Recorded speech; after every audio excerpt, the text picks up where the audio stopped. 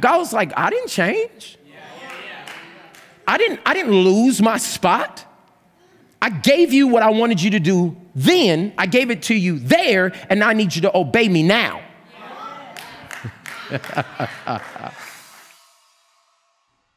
Do you know how big our God is? That when he speaks it to you and believe it in faith, then he'll confirm it. He'll confirm it over and over and over and over again.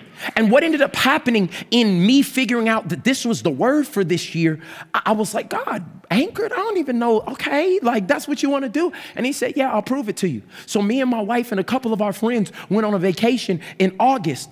And August 25th, we're going to this. I am one of those people that when you go on a vacation, especially in a different country, the first place I want to go is to the grocery store because I want to know how American is this place. I want to know, can I find Doritos? Can I find Oreos? And can I find some Sprite? Because if anything goes wrong, I'll be able to survive on those. I don't know, judge me if you want, but this is how I do when I go to other countries. And so we're on our way walking from this nice hotel to like the hood corner store. And as I'm watching over my back to see if I'm going to have to shank somebody, I walk up on this picture that I want to show you right here, that God said that he would confirm his word to me. I'm walking, and out of nowhere comes this 12-foot anchor. And I literally look at this anchor, and I'm like, what in the world is that? You just told me that the word is anchored, and now I don't even think it was 19 days later, he presents to me an anchor. I don't know if y'all got that in the back, but if you don't, just put it on the thing. When I saw this, it stopped me in my tracks because it was God practically confirming what he told me privately. I want to let you know that God will confirm publicly and practically what he told you. Everybody say privately. And I know some of y'all are like, well, I've already got everything figured out and all this other stuff. But God literally put a 12-foot anchor in my view and said, I'm speaking. I'm speaking. And my question to you is, what has God put in your view that you thought was just scenery? God's speaking. He's trying to show you. He's trying to develop you. He's trying to engage you right now. Somebody say, God speaks. God speaks. I see this 12-foot anchor, August 25th, 2020. Here it is. And my wife is like, what are you doing? I said, I got to go take a picture of this. I hadn't even told Natalie yet. And I just take a picture of the anchor. And I'm like, all right, God, but you remember that story in Judges when Gideon asked twice? Don't be mad at me. But if I'm about to tell hundreds of thousands of people that we're supposed to anchor, this can't be cute because I'm going to have people telling me I'm a false prophet, and I'm going to have people disconnected from the church, and I'm going to have people, God, I don't want the problems. I just want to hear from you. And God said, I'll confirm it.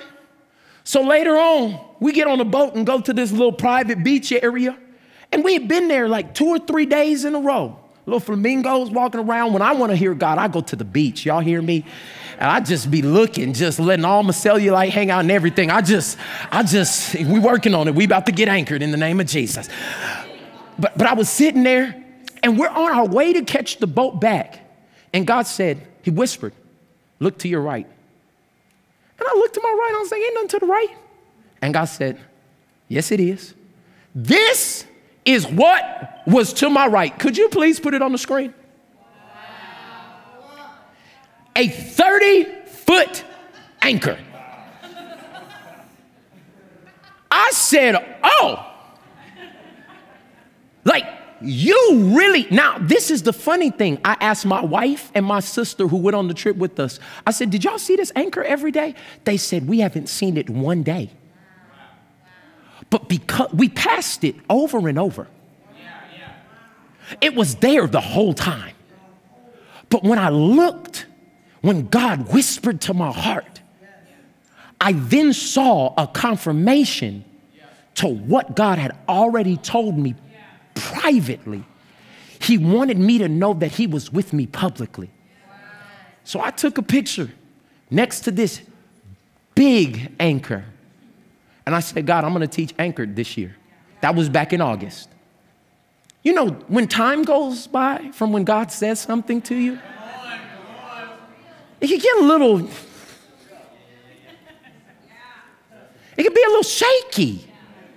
Like I done seen a lot of things. God's done something. Maybe the word for a year is forgive, because we did the whole FU series, and God was like, I didn't change. I didn't lose my spot. I gave you what I wanted you to do then. I gave it to you there, and I need you to obey me now. I'm just trying to help somebody anchor. So I went back to him one more time. Hey, Lord, it's the end of the year. Could you please just confirm? I've been in your presence. I got a pattern. You made it really practical. And you've been persistent in telling me this is exactly what you want me to do. But I just want to know you're still with me. And I don't think that God looks at that as a bad thing when you ask him in faith.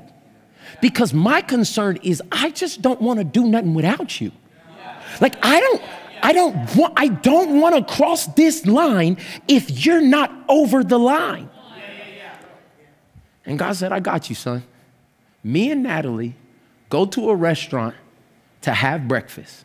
This has never happened to me ever. And this is what happened on December 30th. Take a look at your screen. Look, I can't make this stuff up. At the bottom of my cup, look at that, is a what? Ooh, they need to clean this cup. Anchor. But it's a what? Anchor. It's an anchor at the bottom of my cup. Ooh, God is speaking, TC. He's speaking. Now you look good. Glory to God. Glory to God. I go to take a sip, and I don't never look at the bottom of my cup. And God placed an anchor at the bottom of my cup. So if anybody has a question about what the word of the year is for TC, go find another church. Go find a different. But the one thing I know is that when God spoke that we were supposed to be anchored, because I got in his presence, I found a pattern. It was practical. He was persistent. The thing that I get to stand here next year at this time and do is I get to prove it. See, the last part of God doing what he does is it's proven. The reason I stand in confidence today is because I don't have to make this word come to pass. I just have to obey it every step of the way.